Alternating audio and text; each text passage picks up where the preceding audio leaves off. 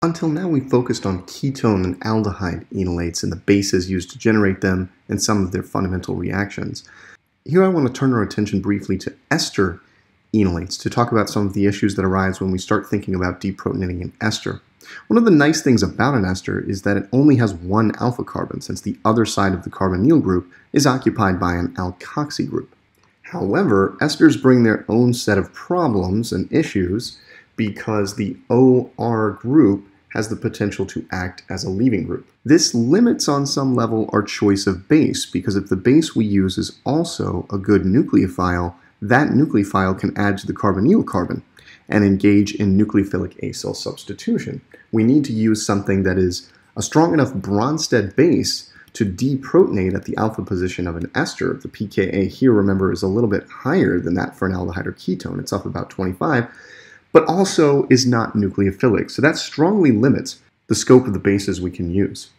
If we want to generate an ester enolate quantitatively, in other words, 100% without worrying about this issue of nucleophilic acyl substitution, the most common and straightforward solution is to use a very sterically bulky base. This prevents nucleophilic addition that is strong enough to do the deprotonation in a thermodynamic sense. And LDA, lithium diisopropylamide, fits the bill. It's got a strongly basic anionic nitrogen atom linked to two fairly bulky groups, two isopropyl groups. So it's bad at nucleophilic addition, since sterically it has a hard time reaching the carbonyl carbon, but great at removing alpha protons. Whatever you do with an ester to try to generate an enolate, do not use hydroxide base, because hydroxide base absolutely will not work due to a side reaction that occurs instead of deprotonation. And if you think about the potential of OR to act as a leaving group, you may have already guessed the reaction that can occur. In fact, we've seen it previously. It's a variant of nucleophilic acyl substitution called saponification or ester hydrolysis under basic conditions.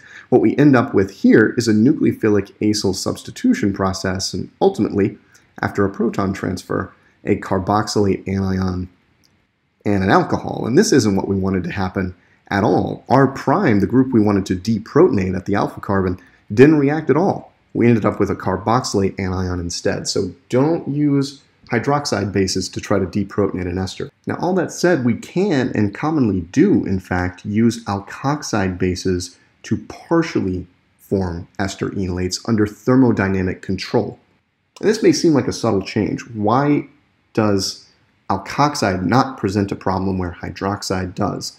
Well, in fact, alkoxides do engage in this nucleophilic acyl substitution process, just like hydroxides. However, we can avoid an issue as long as we make sure that the alkoxide R group matches the alkoxy group in the ester. This makes any nucleophilic acyl substitution completely redundant. As long as the R1 in, say, the sodium alkoxide we use as the base matches this R1, substitution won't change the structure of our starting material. Even though alkoxides are not generally basic enough to affect this deprotonation completely, this is a situation similar to the use of hydroxide or alkoxides to generate a ketone or aldehyde enolate that we saw previously. We can often get by with just generating small amounts of the enolate at a time, as long as the enolate is continuously consumed through reaction with an electrophile. For example, this is used in a reaction we'll see a little bit later, the Claisen condensation. This is essentially nucleophilic acyl substitution of an ester by an ester enolate. We generate that ester enolate using an alkoxide, and that reacts with more of the ester to generate the product. Because it's continuously consumed, we don't need this initial deprotonation to be favorable.